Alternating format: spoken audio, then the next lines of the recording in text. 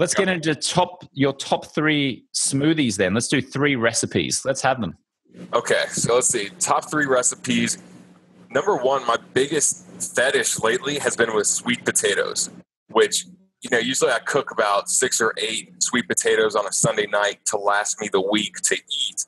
But a lot of times I just don't feel like eating a sweet potato, and I'll throw it in a blender. So it'll be a cup of unsweetened almond milk, a full cooked, of course, make sure it's cooked and chilled sweet potato. And then you can take it in any direction you want. I love it with coffee, which sounds crazy, but I'll do 2 tablespoons of instant coffee, a tablespoon of almond butter, a half tablespoon of cinnamon, and a bit of stevia, depending on how sweet you like it. Add 4 to 6 ice cubes, and it's just like this coffee, sweet potato, almond butter smoothie, which I swear no smoothie store has ever I've never seen one before in my life, but it's one of the best things. I mean, it sounds kind of weird. You got cooked and chilled sweet potatoes in a smoothie. It sounds kind of weird, but it obviously works. So we've got sweet potatoes, almond milk, coffee, almond butter, cinnamon, stevia, and ice cubes. Yeah. And then sometimes I'll put in a little vanilla extract, or I'll put in some chocolate powder, make it a sweet potato mocha.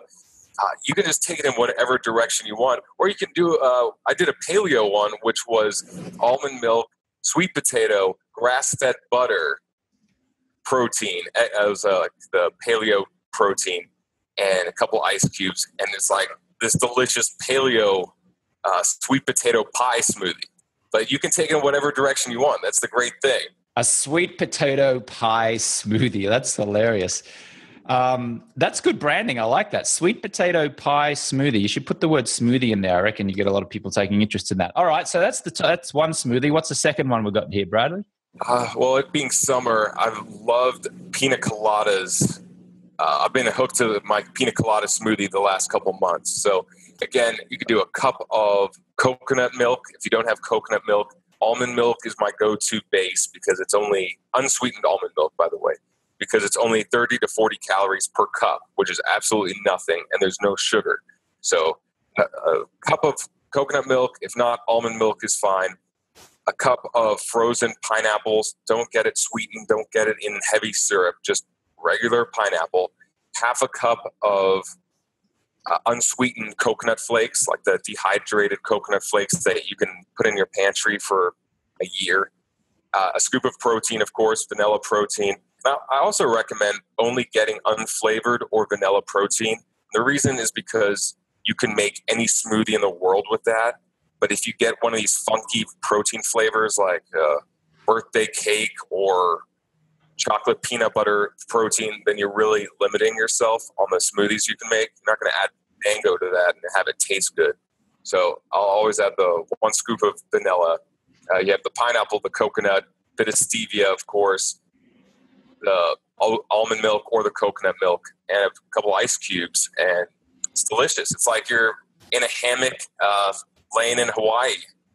All right, I like that. The pina colada smoothie. So we've got coconut milk or unsweetened almond milk, frozen pineapples. Just make sure it's not in syrup.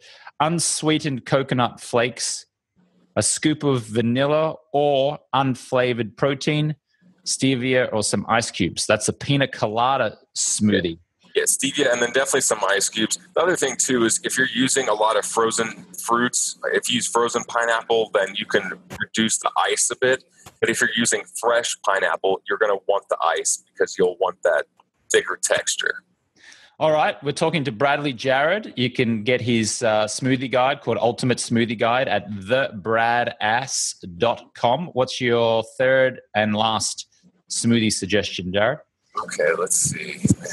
Hard to narrow it down, but I'll go with, I got to go almond butter. I got to do something peanut buttery or almond buttery because it just tastes so good. So let's do chocolate peanut butter smoothie, which is like a Reese's Pieces.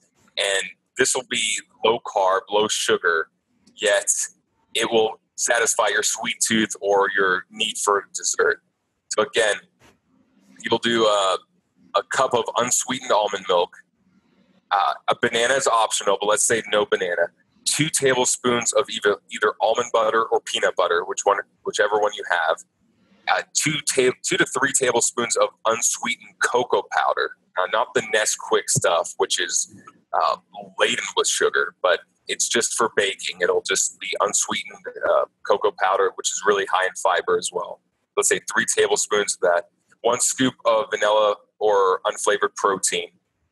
And then I'll throw in a bit of vanilla extract, but it's completely optional. It's not that mandatory. And then to thicken it up, but make sure that it blends okay, because when you don't have a fruit, it can be tough to blend. That's when I'll throw in at least a 1/4 cup to a 1/2 cup of cottage cheese. So it adds protein, but it really helps it blend a lot better, and it gives it that creamy texture. And then a couple ice cubes, and you're all done. You got this awesome Reese's Pieces smoothie that has no added sugar. All right. Reese's Pieces smoothie. I love it. Chocolate or peanut butter. It's low carb and sugar. So a cup of unsweetened almond milk. You have to be careful that you don't get the sweetened. The sweetened almond milk does taste better, to be honest with you. I know I go to the store, like sweetened tastes damn good, but it's not as healthy. Unsweetened is definitely the way to go. Unsweetened almond milk, 2 tablespoons of almond or peanut butter, 3 tablespoons of unsweetened cocoa powder, a scoop of vanilla or unflavored protein, 1/4 cup of cottage cheese, blend it up with some ice cubes, and you've got a Reese's Pieces smoothie. I love it. There's some cool names there. You've got Reese's Pieces smoothie, you've got the pina colada smoothie, and then you've got the sweet potato pie smoothie. Exactly. Well, I mean, I'm trying to get the unhealthy desserts, all those pies and cakes and candies I had as a kid. I'm trying to get a healthy version of it. Yeah, I like it. Brand it. I reckon you should brand all those with those, brand it as like the something that's really bad for you, like the pizza smoothie or something. The healthy pizza smoothie or the healthy smoothie. I'll stick to the sweets. The pizza, I don't know about. So we've got a question here from one of our Facebook Live followers who's watching and listening to this live, from Jaikar Vadla, who says, do you have any lifestyle